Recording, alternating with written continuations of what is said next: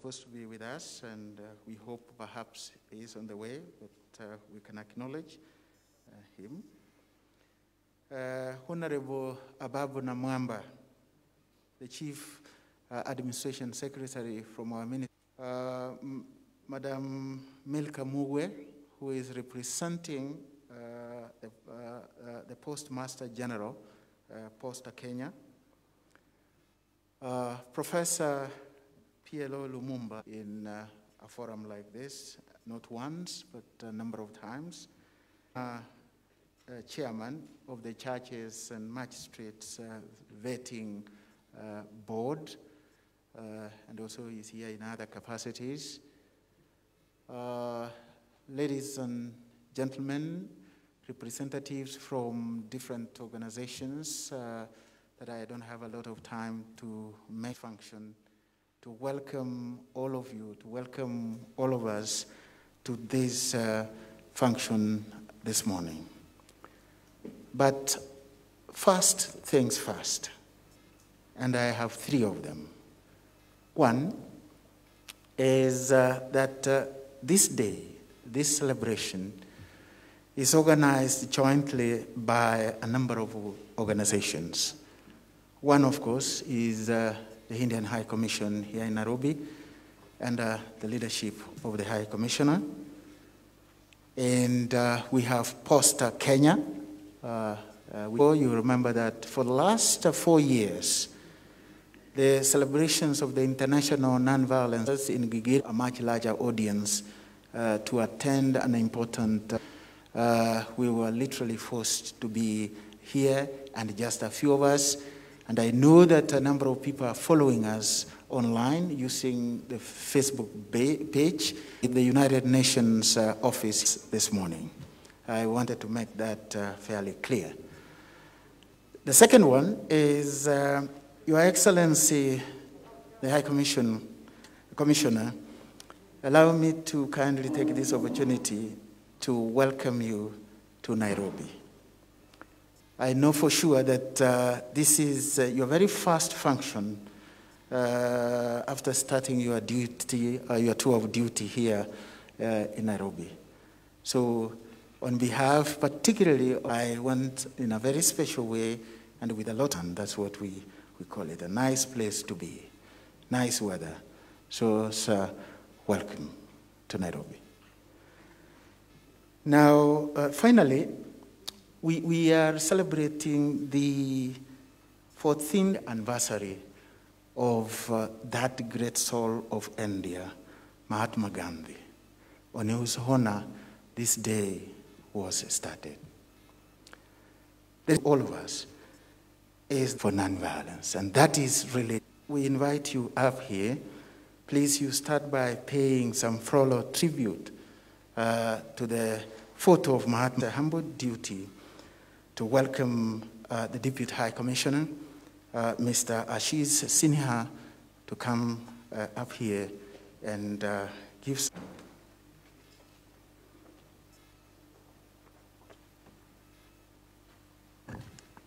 Thank you, Kenneth. And one said about ever. Any guesses? Yes.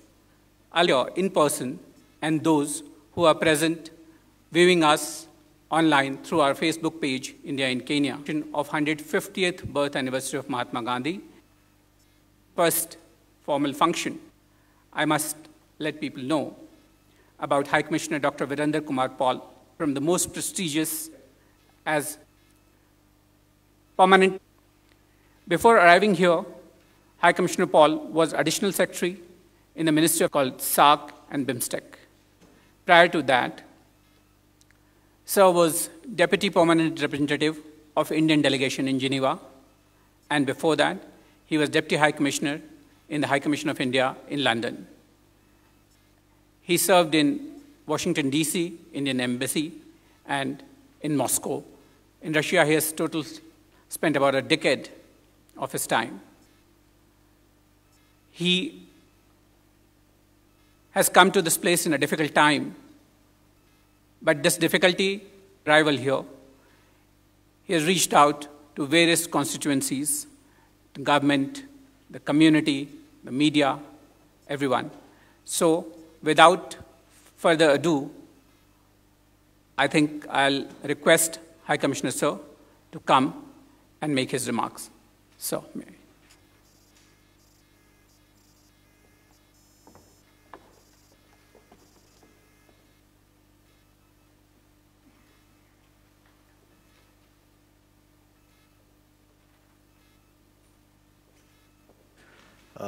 Thank you, Mr. Sinha, for this generous introduction.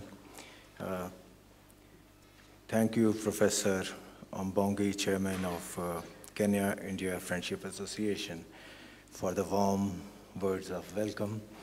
And as you said, this happened a week ago in this beautiful city.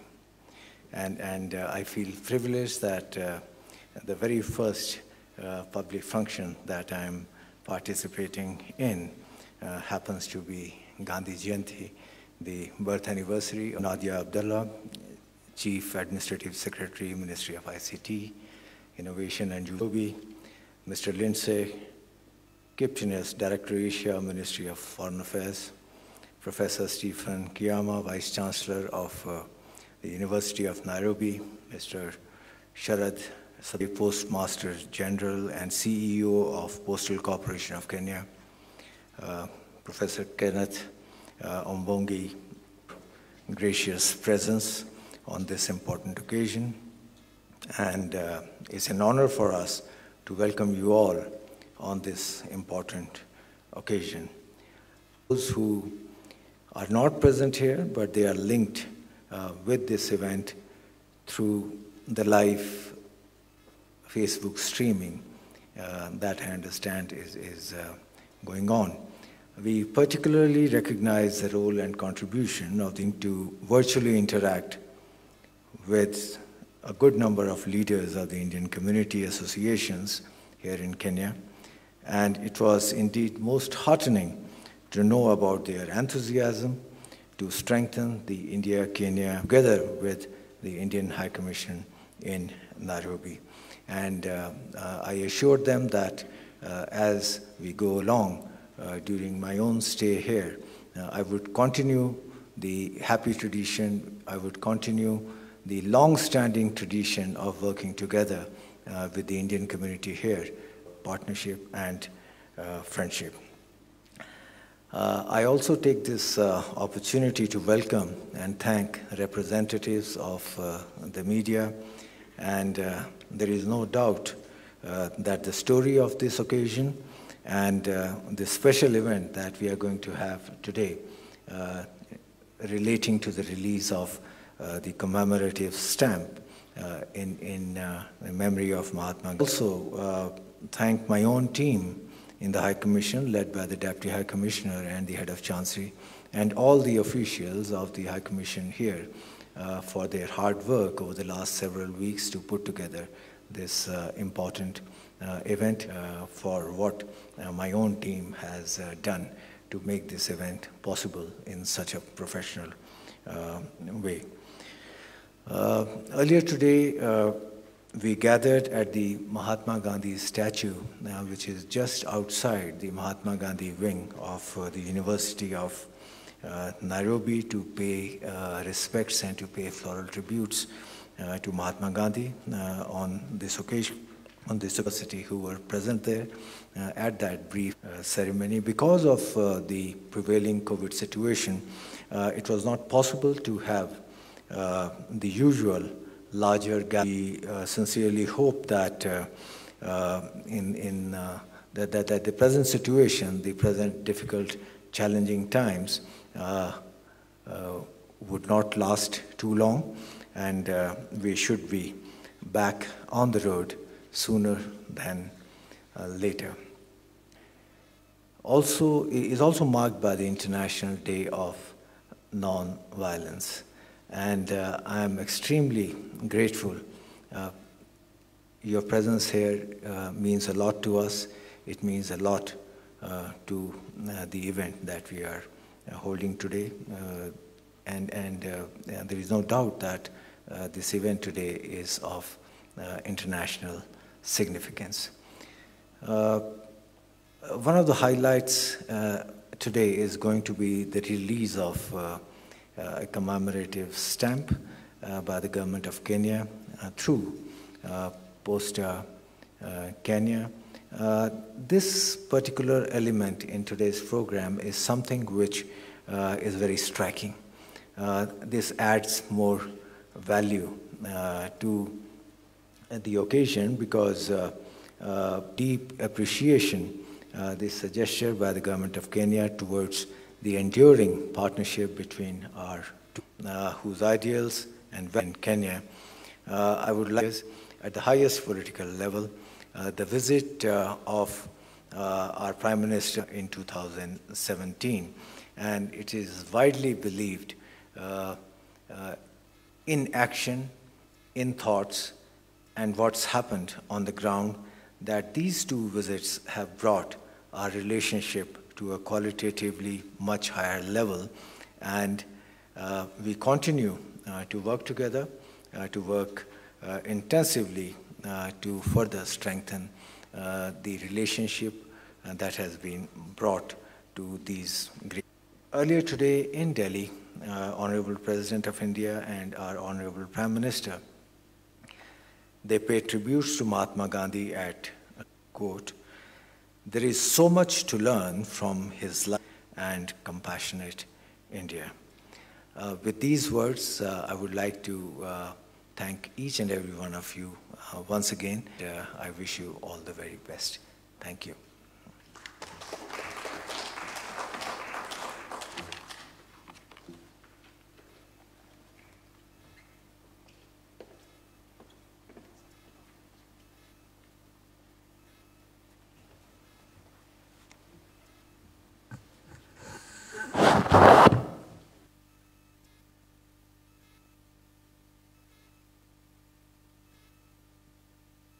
For those nice and encouraging words, and one more time, welcome.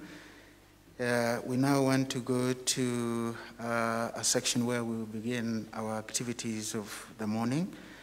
But before we do that, I'll say the Deputy High Commissioner said that you have served in Russia, in Britain, and the United States. But I want to let you know that in the context of the ceremony that we have today, I think this is the most important posting that you have had to Africa. Because, you know, India gave us a lawyer made in Britain who came to Africa. And we gave back to India a Mahatma. And that is the contribution of Africa in making Gandhi. So this is the most important posting that you have had.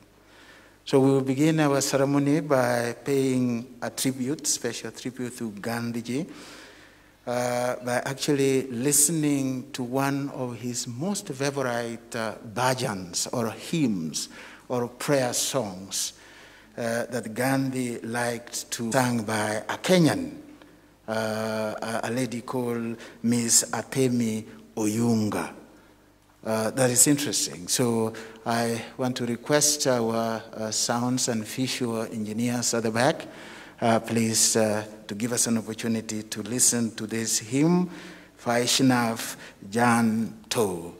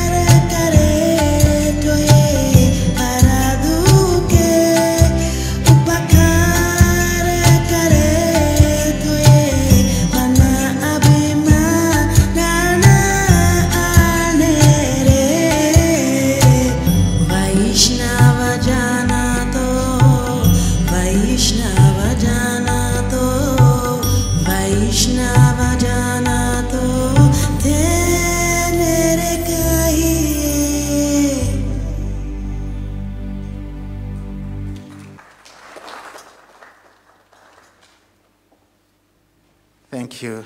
Let's give a hand of applause to Ms. Atemi one more time.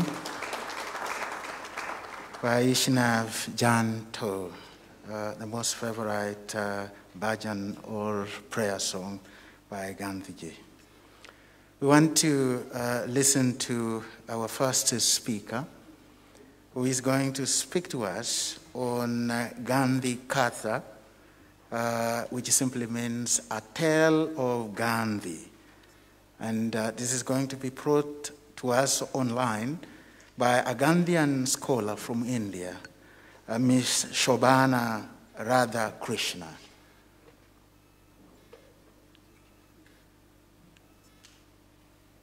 And welcome to the Gandhi Katha, story of Mahatma Gandhi, narrated by me during the commemoration of the 150th birth anniversary of Mahatma Gandhi. I am honored to speak on the occasion of the UN International Day of Nonviolence today. In the Apostle of Peace and Nonviolence, we have an opportunity to remind the humanity of the efficacy of the messages of Mahatma Gandhi. I express gratitude to the High Commission of India and United Nations Office at Nairobi, Kenya, for hosting the Gandhi Katha amidst these challenging times to learn from Mahatma Gandhi's philosophy of truth, non-violence, and purity of means, his spirituality, his environmental credo, and his practices of health and wellness of body, mind, and spirit for coping up and staying safe physically, mentally, emotionally, and spiritually during the global pandemic. I also take this opportunity to thank the today. Gandhiji's philosophy of non-violence greatly influenced Kenya's fight for liberty, inspiring the leading lights of Kenya as seen in the lives and struggles of Harry Thuku, Jomo Kenyatta, and Jaramogi Oginga Odinga in the struggle for freedom. Mahatma Gandhi drew inspiration not only from his experience in South Africa, but also from his reading of the history of Africa as a whole. Thus, we observe that during the entire non-violent freedom struggle of Mahatma Gandhi in India, Africa was dominant in his mind as his early struggle for equality was initiated in Africa. Madiba Nelson Mandela, who was often dubbed as the Gandhi of South Africa, had strong Indian connections and striking similarities with Mahatma Gandhi. The anti-apartheid icon Madiba had said, and I quote, "The Mahatma is an integral part of our history because it is here that he first experimented with truth, here that he demonstrated his characteristic firmness in pursuit of justice, here that he developed satyagraha as a philosophy and a method of struggle." Even after 7 decades have passed since Mahatma Gandhi passed on, in every part of the world, his relevance is felt as strongly as ever before, and his visions and actions are of an enduring significance for all times and places. His approach to life was holistic and cannot be divided into watertight compartments of social, religious, political, public, and personal life.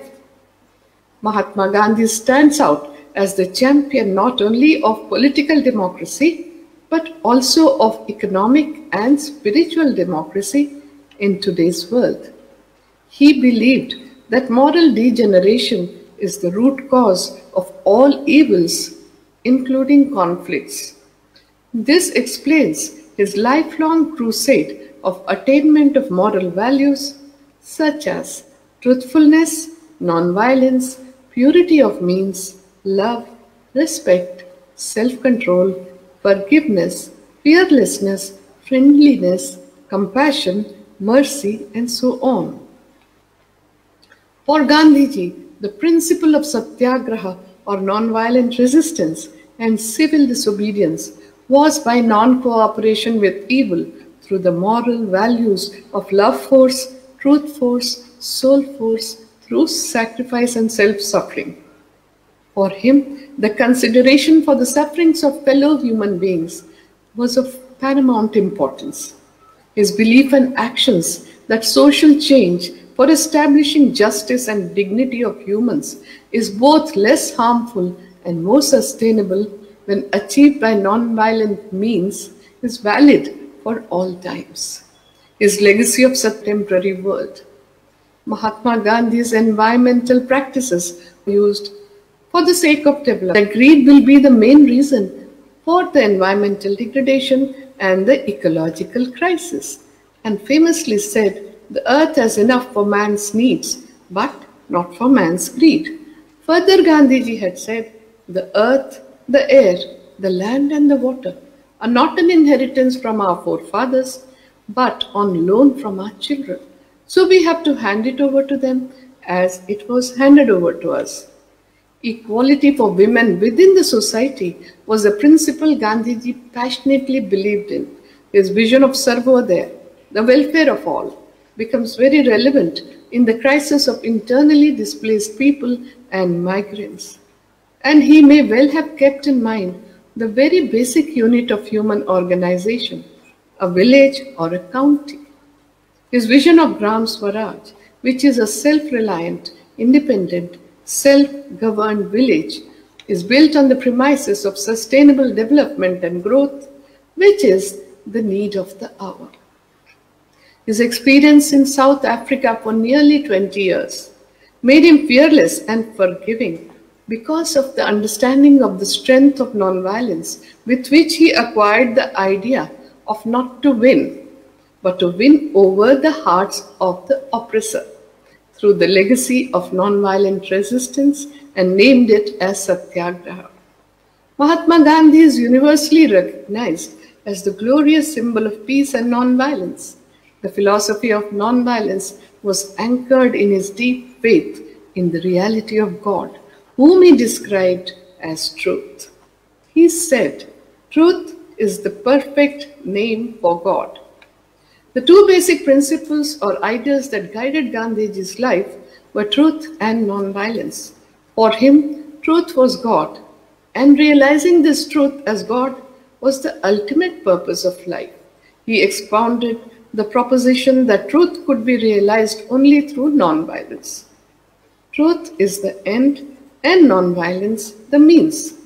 Gandhiji gave his definition and explanation of nonviolence, which transcended conventional understanding of the concept.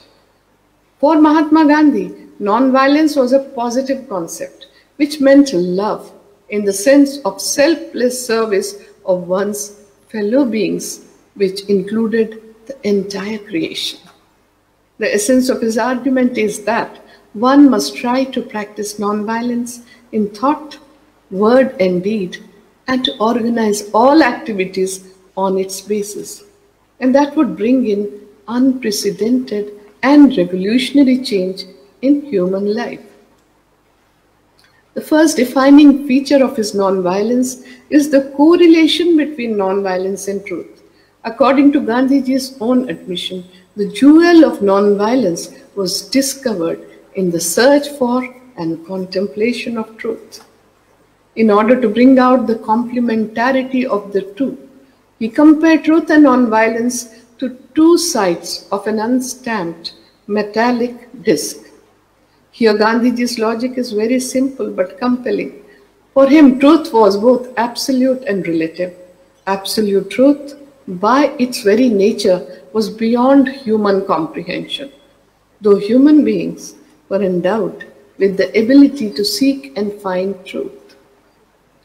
Truth as individuals comprehended it from moment to moment was what Gandhiji meant by relative truth, as each person can have his or her own relative truth. What was the way to vindicate one's truth, he thought. It was clear to Gandhiji that it was improper and unjustifiable to impose one's truth on others, because what appeared to be true now might be revealed as untrue at a later point of time. Hence, imposing or compelling one's truth on others was unjustifiable and ethically wrong. So, he argued that one must be willing to take all the consequences of bearing witness to one's truth upon oneself. That is the way of nonviolence. Thus, to him, non-violence was the only justifiable way to truth, not only to progress towards truth, but also to vindicate truth. That was the reason why he gave the dictum, truth is the end and non-violence the means thereto. The second defining feature of Gandhiji's non-violence is related to the very nature of the word non-violence. Gandhiji explained what really meant by non-violence. He said, and I quote, "Non-violence is not the crude thing it has been made to appear. Not to hurt any living thing is no doubt a part of non-violence, but it is its least expression. The principle of non-violence is hurt by every evil thought, undue haste, by lying, by hatred, by wishing ill to anybody. It is also violated by our holding on to what the world needs." Mahatma Gandhi's faith was firmly rooted in his belief that the entire humanity is a sublime expression of God, and it was ordained by his faith that those who aspire to worship God as devotees must dedicate themselves to active service of humanity. He said truth is God in consonance with his belief and conviction, and he accepted truth and nonviolence as one and the same thing, as one includes the other. He said as such, truth can only be realized through nonviolence. In fact, nonviolence is the basis for the search for truth. Therefore, the search will be futile if it is not founded in nonviolence as the basis. I will play the Gandhi Katha hymn in Hindi that elaborates on Mahatma Gandhi's definition of truth as harmony between thoughts, words, and deed.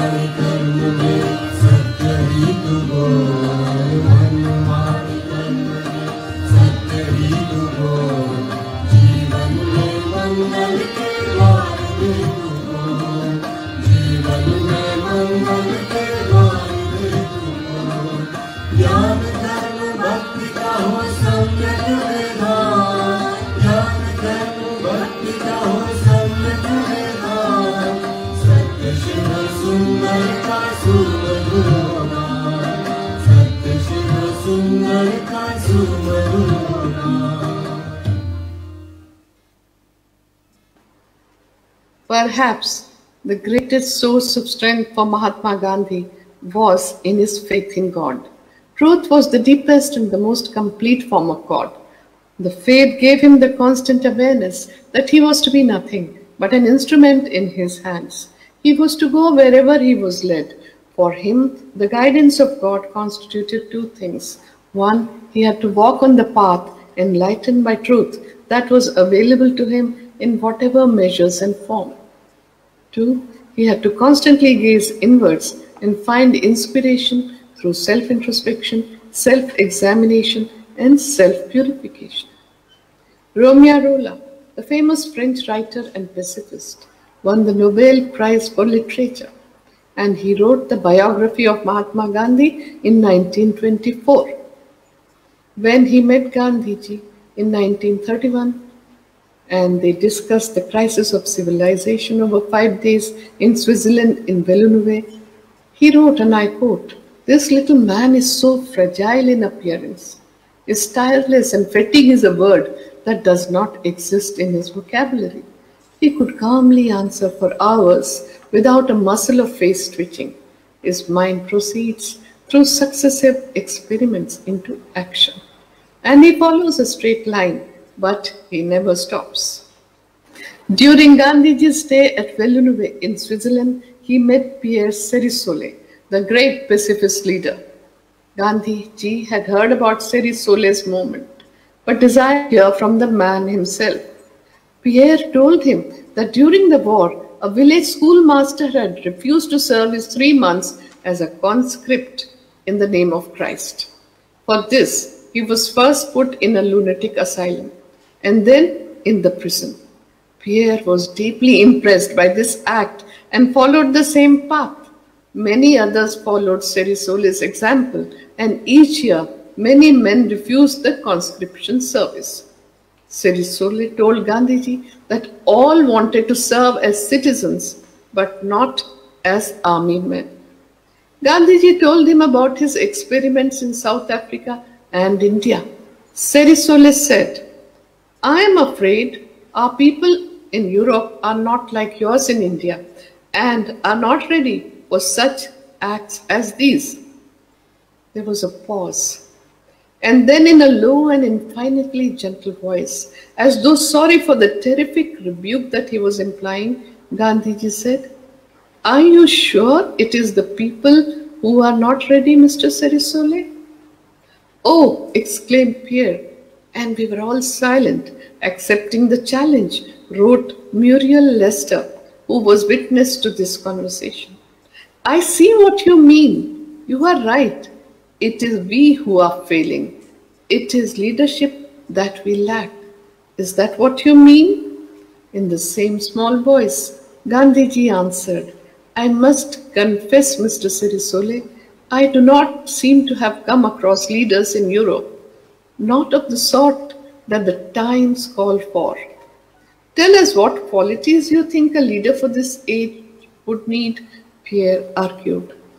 "Realization of God every minute of 24 hours, announced Gandhiji. "And if a man asked, 'What do you mean by God?' asked Pierre. Gandhiji replied, "I would answer, 'Truth is God, and the way to find him is non-violence.'" From very early in life, Gandhiji understood the universe to be an organic whole. Gandhiji's philosophy exists on several planes: the spiritual or religious, moral, educational, political, economic, social, individual, and collective. Gandhiji had said, "If we have no charity and no tolerance, we shall never settle our differences amicably and must therefore always submit to the arbitration of a third party."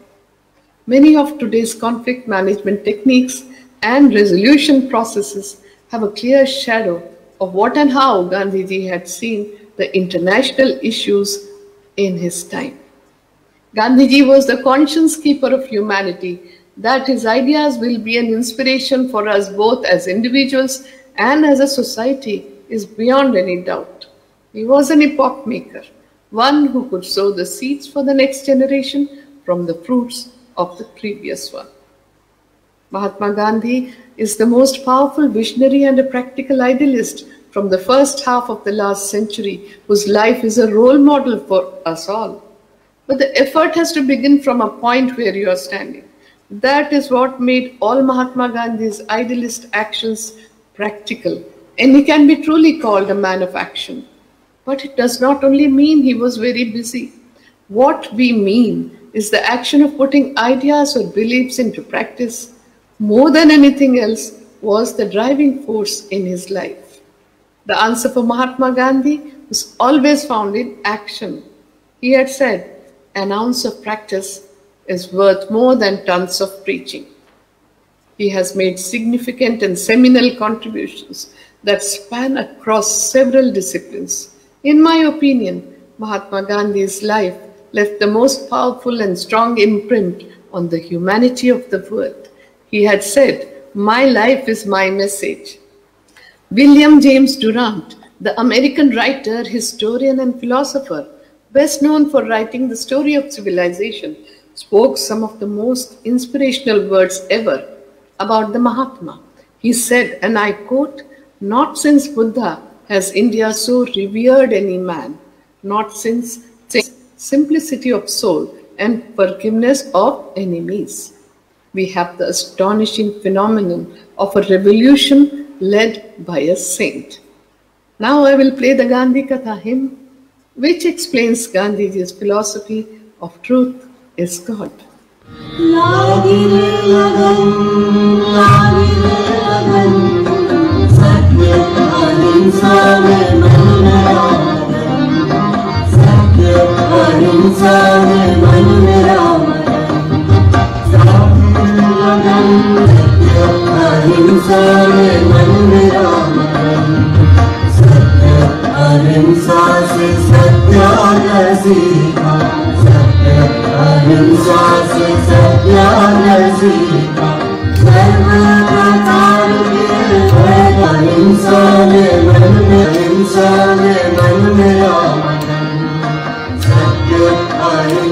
Gandhian philosophy is to transform the individual and society in accordance with the principles of truth and non-violence.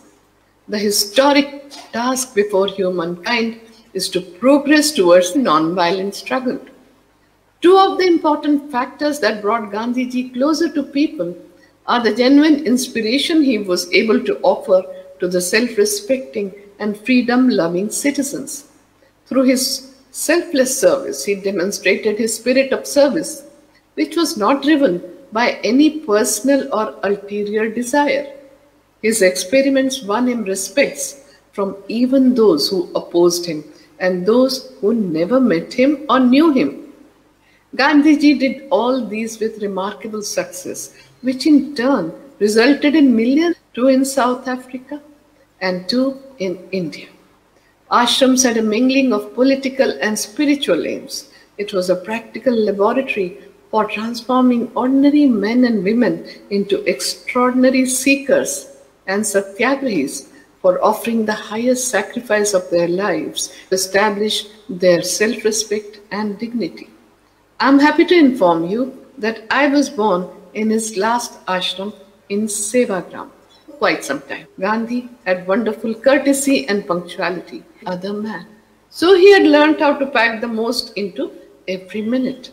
Yet he never gave the impression of being hurried and impatient elements, and his spirituality was tempered by his vision of a non-violent society, and his constructive program was integral to his policy, and stayed there for a week.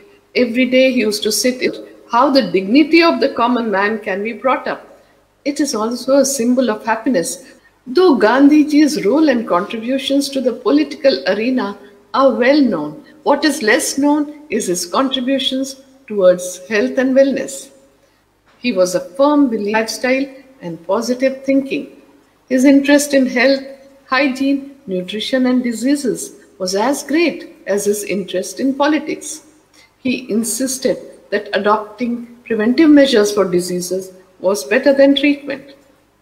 He was essentially a man of science. He was very important. To him, the study of this question, his message was simple and easy to follow. It encouraged everyone to respect simplicity, voluntary self-control, reduce the wants, follow the tradition, cultural practices, the values, the environmental credo, and treat oneself through nature cure for living in harmony with nature. For Gandhiji, the outside universe was but a reflection of the inside universe. He repeated time and again that the universe is compressed in the atom.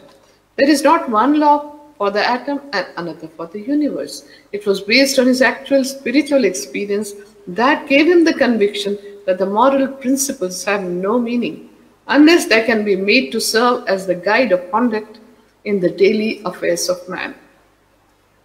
The Sanskrit proverb, Yatha Pinde Tatha Brahmande says, you are the universe within the universe.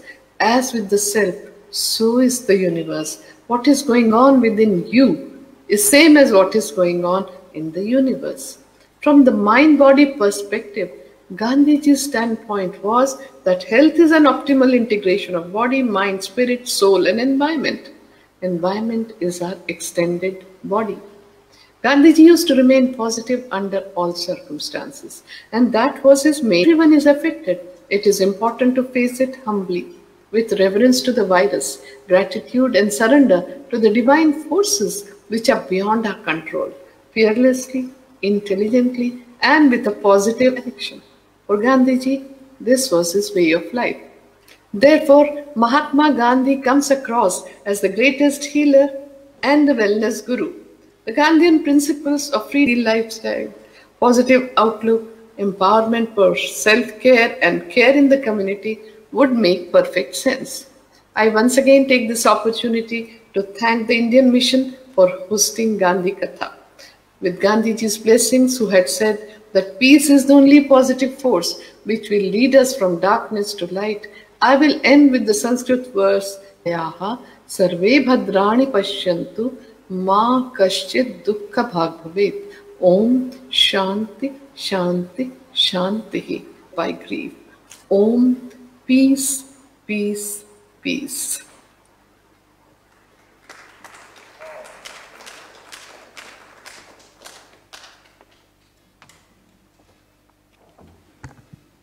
What do you say to that? I can only say Om. Thank you very much. You can assist me by giving a hand of applause to Madam Radha Krishnan for that good, is that the idea roots in Africa. That makes me feel happy, Your Excellency.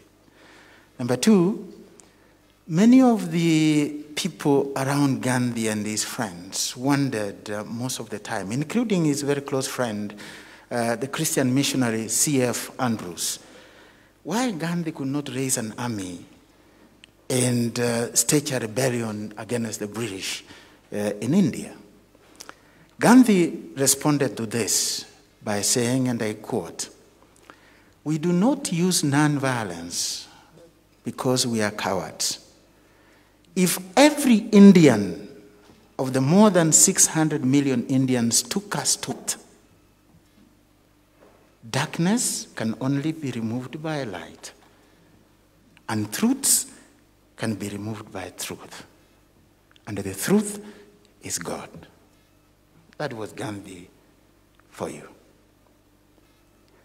Now, before we go to the next stage of this program, I want to recognize and appreciate the Vice Chancellor of the University of Nairobi, Professor Stephen Kiama, who has joined us as the lecture was going on.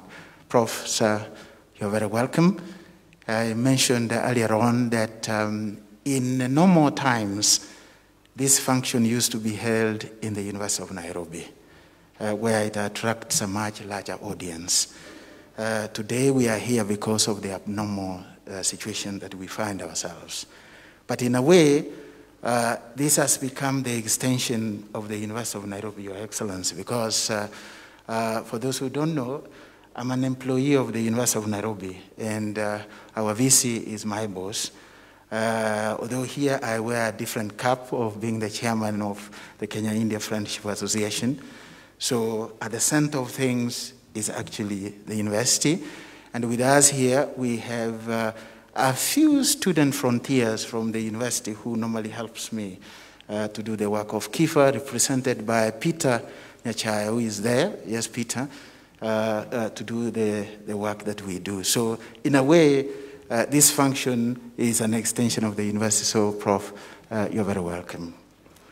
At this stage, and with a lot of humility, I want to welcome Madam Zainabu Hawa Bungura, the Director General of the United Nations Office here in Nairobi, to make her remarks and then help us to actually listen to the speech of the Secretary General of the United Nations, Antonio Guterres, which is coming to us through video.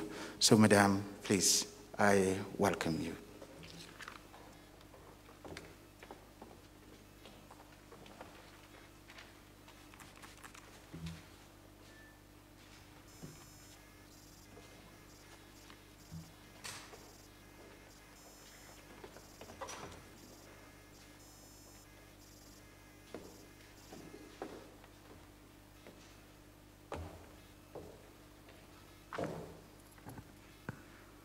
Your Excellency, Dr. Viranda Kumar Paul, Administrative Secretary, Minister of ICT, Innovation and Youth. Distinguished guests, ladies and gentlemen, I am pleased each year, as proclaimed by the United Nations General Assembly in 2007, we mark this day on the anniversary of the birth of Mahatma Gandhi, in tribute to his legacy of peace, tolerance, and understanding, which you just watched. The values exposed by Mahatma Gandhi are very much needed in today's world. Intolerance, injustice, and hatred are all too evident, as inequality and societal divisions are on the rise, and global poverty is escalating. It is in such turbulent and trying times that we should turn to the ideals of Mahatma Gandhi for renewed hope, for guardians, and for strengthening our resolve to build peaceful and harmonious world. The principles of tolerance and human dignity that Gandhi championed are at the heart of the United Nations' own purpose.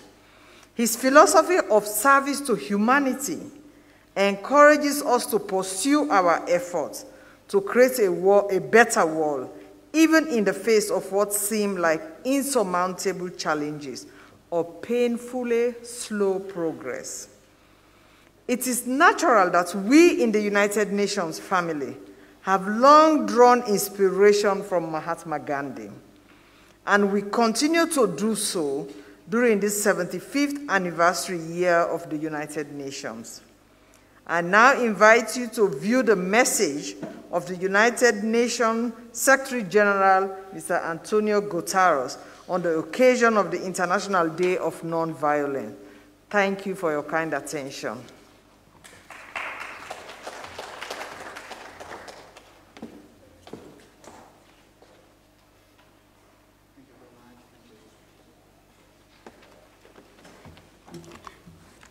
In marking the birthday of Mahatma Gandhi, this International Day highlights the remarkable power of nonviolence and peaceful protest.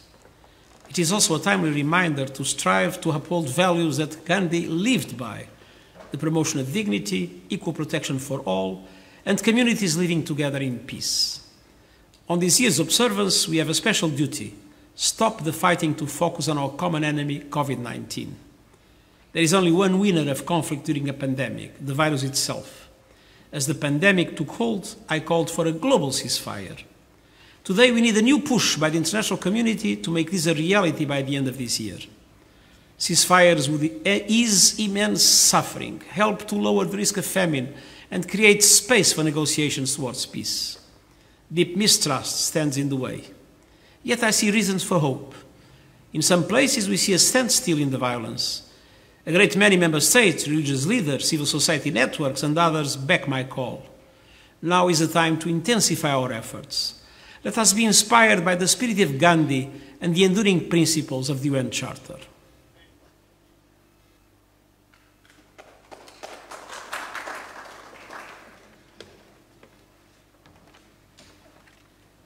Thank you very much, Secretary General. Now, ladies and gentlemen, we move to the next stage of the program, where we are going to release the commemorative postage stamp in honor of Gandhi by Posta Kenya. And I want to invite, in a very special way, Your Excellency, the High Commissioner, to come up front. Madam, Your Excellency, the Director General, Madam Nadia, and Professor Kiama, please, the Kenya-India Friendship Association in the team, because you sit in our executive committee. And I will invite those friends who are helping us to do this, please, to...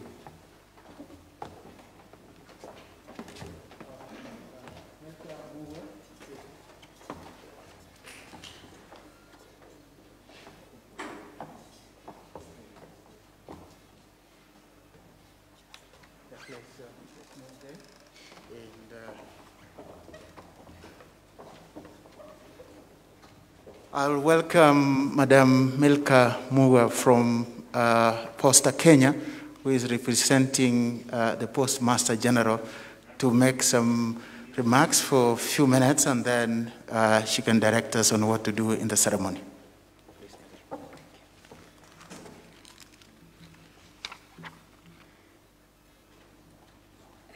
His High Commissioner of India, Your Excellency Dr. Paul, Deputy High Commissioner, Mr. Sinha, Honorable Ababu Namwamba, Chief Administrative Secretary, Ministry of Foreign Affairs, Madam Zainabu Hawa, ladies and gentlemen, good afternoon.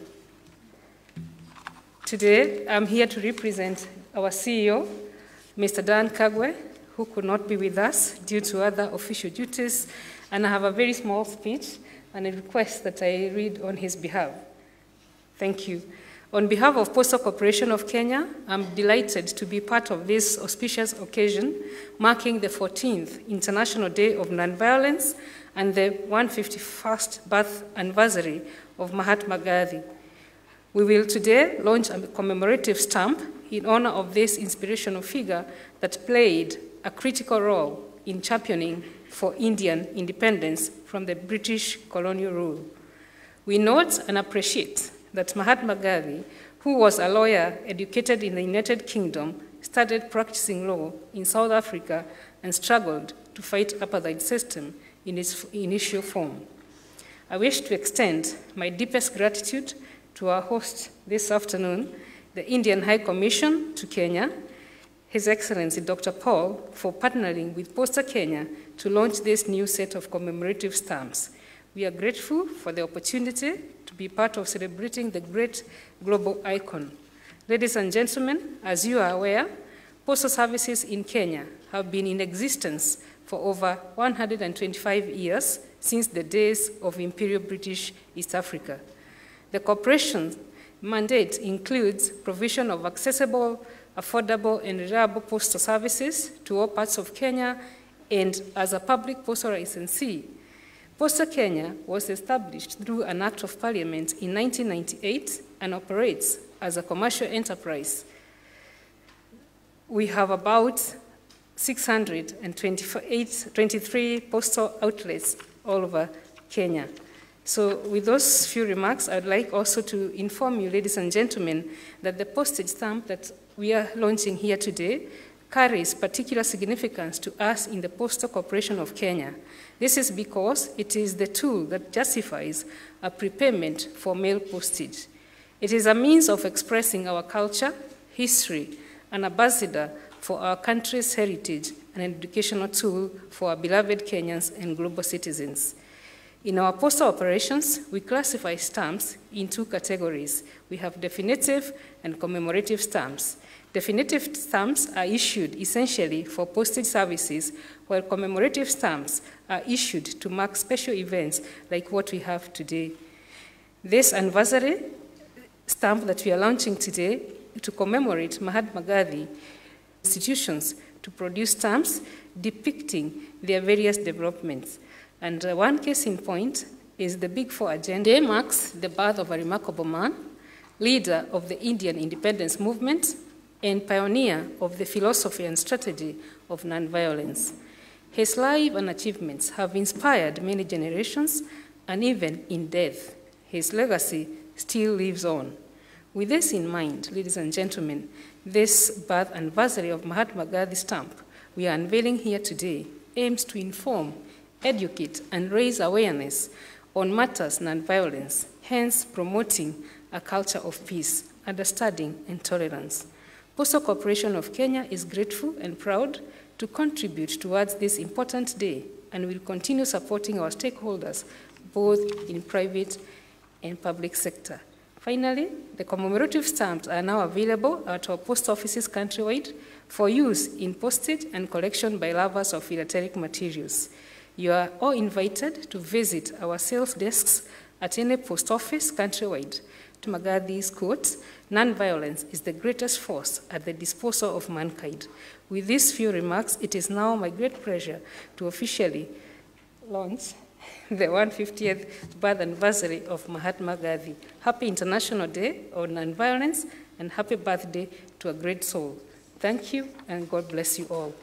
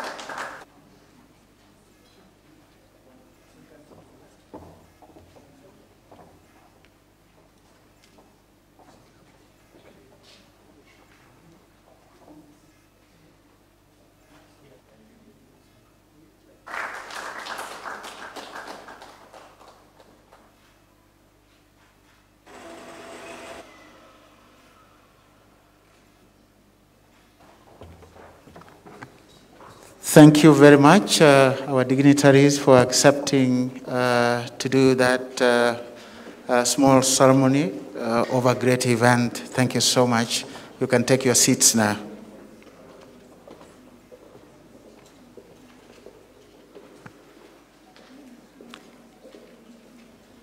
I now want to invite again in a very special way Madam Nadia Ahmed Abdallah, the Chief Administrative Secretary, Ministry of ICT, Innovation and Youth Affairs. Madam, you are very welcome to speak on behalf of the ministry.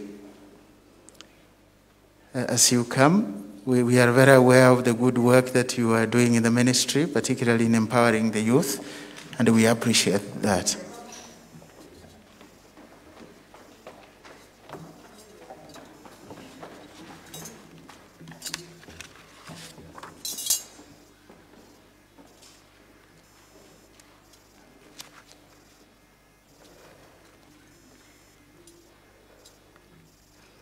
Good afternoon, everybody. I'll just formally introduce myself again. My name is Nadia. My name is Nadia Ahmed Abdallah.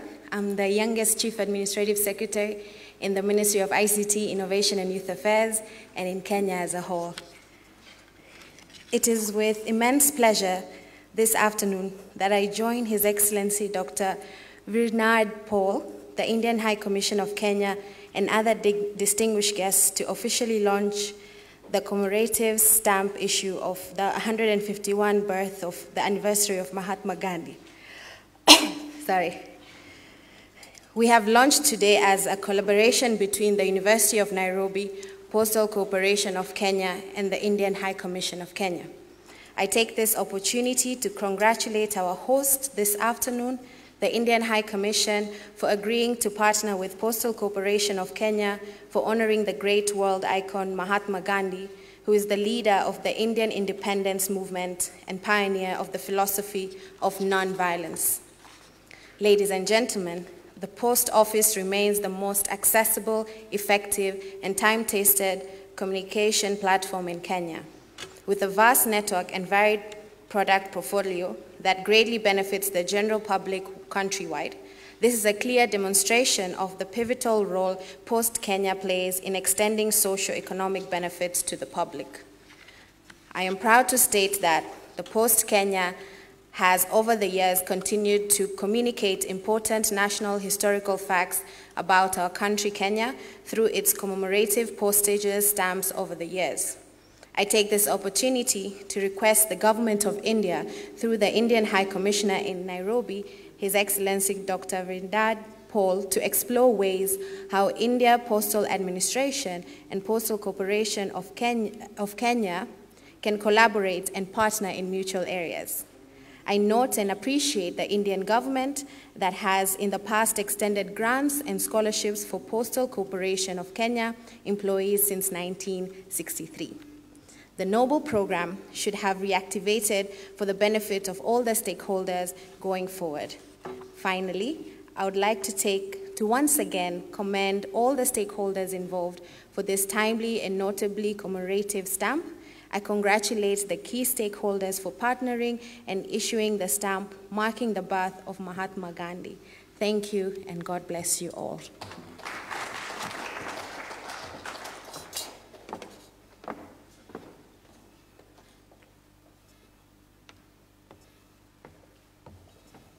Now, ladies and gentlemen, we want to listen to a video message from the Chief Administrative Secretary of our Ministry of Foreign Affairs, Honorable Abab Namwamba. Please. Honorable Namwamba was meant to be with us, but due to some compelling circumstances, he was not able. So please.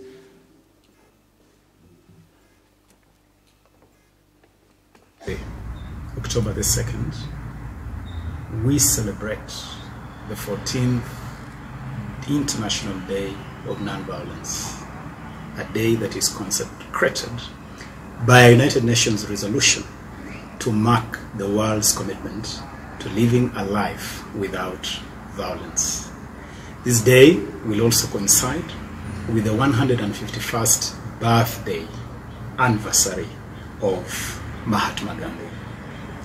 Today, I want to join the people, the government of India in celebrating this day and in cherishing the iconic figure that Mahatma Gandhi was, is, and continues to be, towering like a colossus through the sands of time. We cherish the contribution of Mahatma Gandhi to our philosophy, to our thinking, to our ideals, and his contribution to making the world a better place for all of us through generations. Mahatma Gandhi has influenced those of us that have followed the path of many of the spheres he touched in his life. As an attorney myself, as a political leader, and as a diplomat, I have been immensely influenced by the thinking, the philosophy, the posture of Mahatma Gandhi. His thinking, his philosophy, his words on great subjects like nonviolence has influenced the world in a big way. His teachings on truth continues to be one of the indelible marks in my life. And on this day, I feel obliged to really share, and especially on standing firm on what you believe in. Mahatma Gandhi says, correct for just being you. Never speak your mind. Speak your mind always. Amazing inspiration on standing for the truth, on standing for what you believe in. And on this occasion, may we be truthful, may we be non-violent. Coronavirus pandemic, when global solidarity and our multilateral action is more needed than 151st birthday. Indeed. Now I speak to us, Kiama, and then thank you. Your Excellency, I'm happy to join with you this early afternoon on the occasion of the 151st birthday of the Mahatma. As was said at the very beginning of the Mahatma, it was said by as this, ever in flesh and blood walked the surface of this earth. In the celebration, a little man with the loincloth who brought down an empire which once claimed that the sun could not set, but he used the potent power of the truth to move the world. It is that man whom Rabindranath Tagore christened the Mahatma that we celebrate.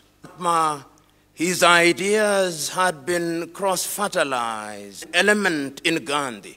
It therefore can be said that Gandhi, but I cannot, is become silent in Africa, which makes Gandhi relevant.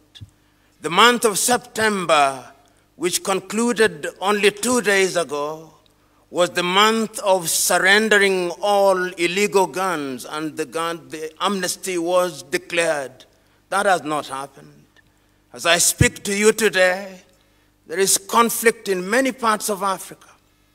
If there is no conflict in Mozambique, there is conflict in the Cameroons, in Libya, in Central, and giving meaning to it. Bless you.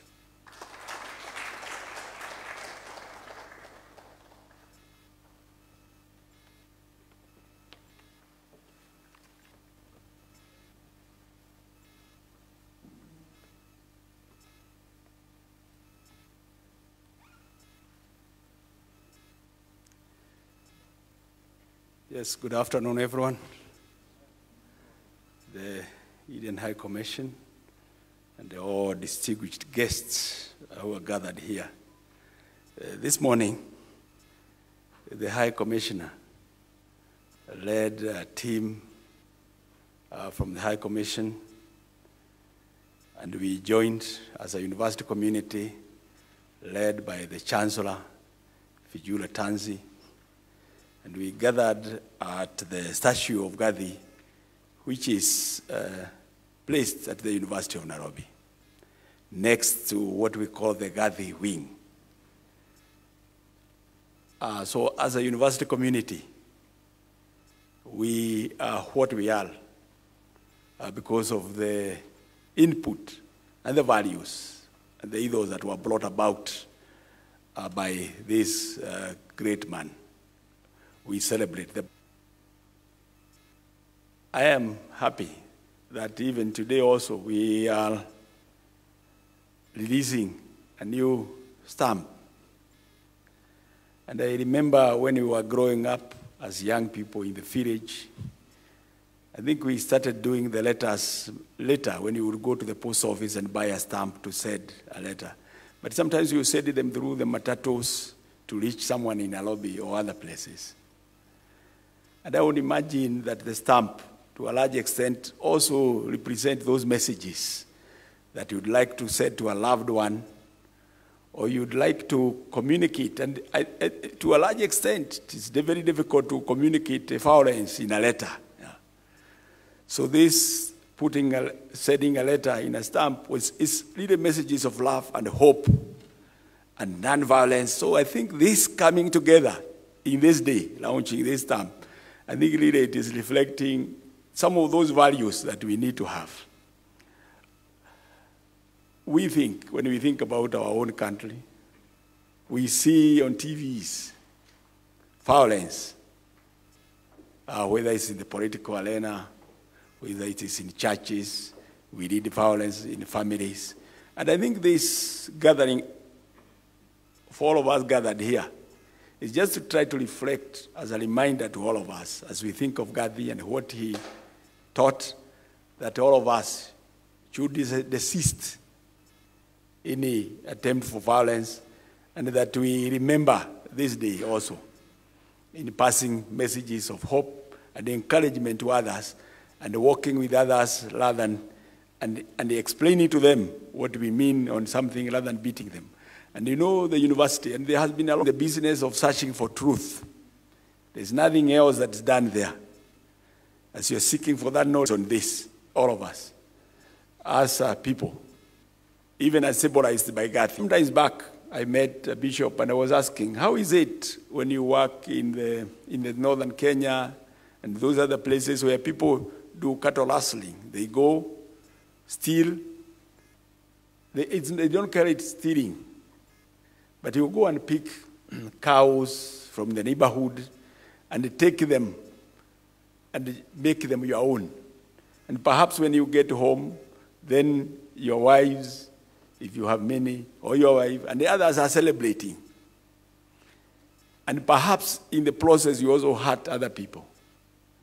I think we need to reflect, even on this day, that some of those practices must come to an end, so that we always and only stand for non-violence practices. May we remember this day, and Gandhi, and the United Nations Day. God bless you.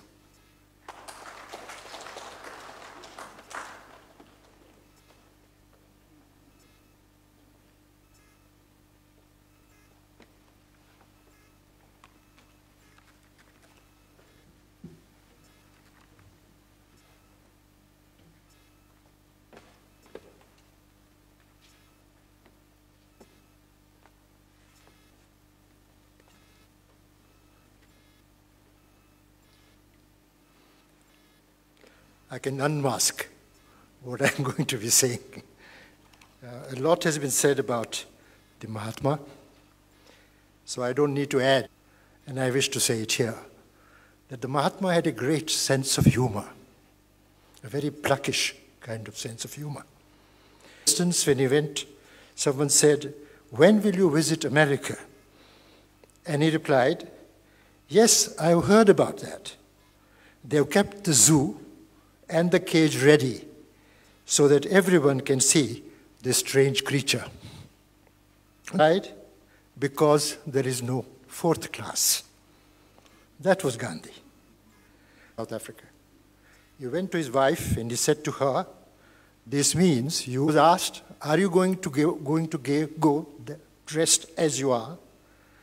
Was also reflected when he was a student at the University of London.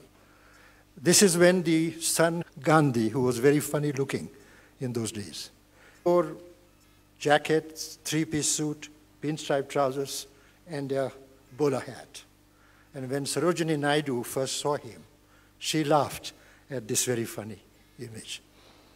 But let me tell you of 3 instances in the college, in the university.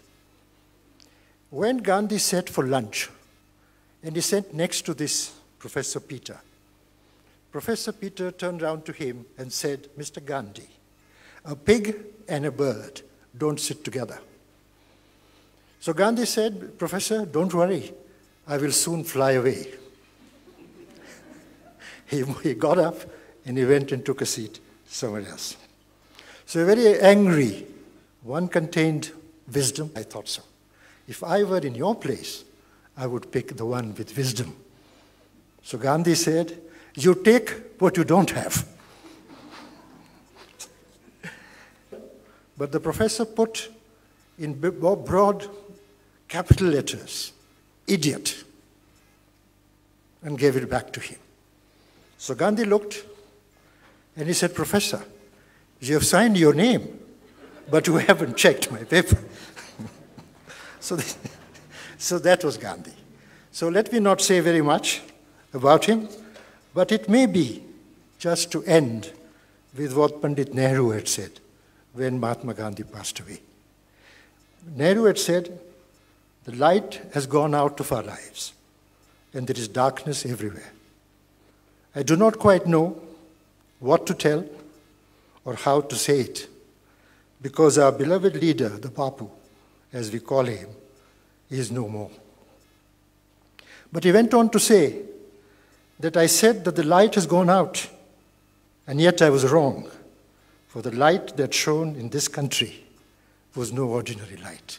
And that is what is being.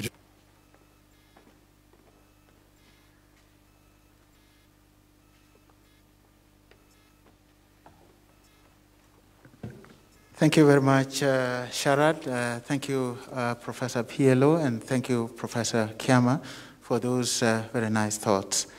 Ladies and gentlemen, I now, in a very special way, want to invite the Deputy High Commissioner, Mr. Sinha, to come in front and give a vote of thanks, and then preside over felicitations of visitors and our distinguished speakers, which is also going to be led by the High Commissioner.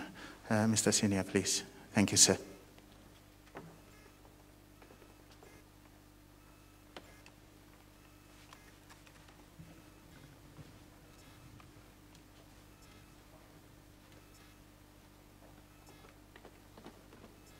We are just 15 minutes overshot our time, which is a record for such an event.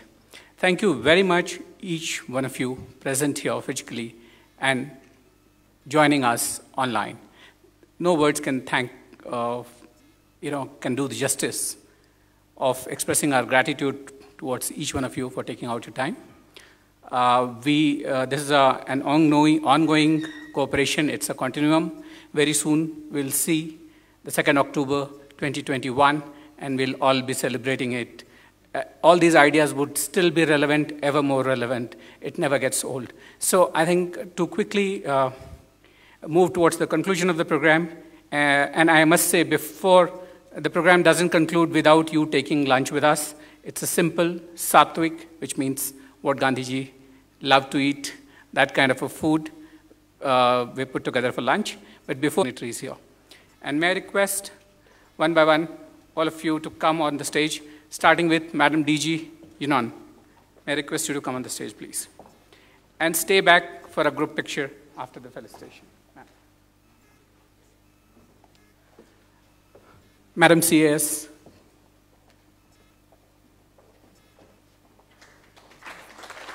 Vice Chancellor. Sharad Raoji. Madam from Posta Kenya, please come up stage. And Kenneth, this time, we need to felicitate you. Come up stage.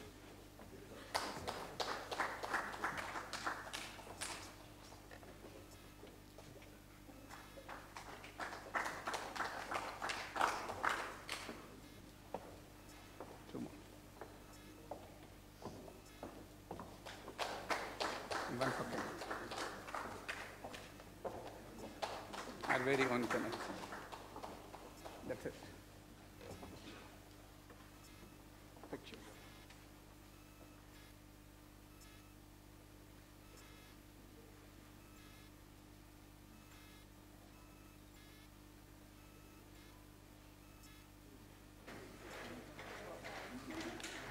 Thank you very much, High Commissioner, sir. Thank you very much, Madam DG, Madam CAS, Kenneth, Professor Sharad Rao, PLO. Thank you very much. Please join us for lunch outside.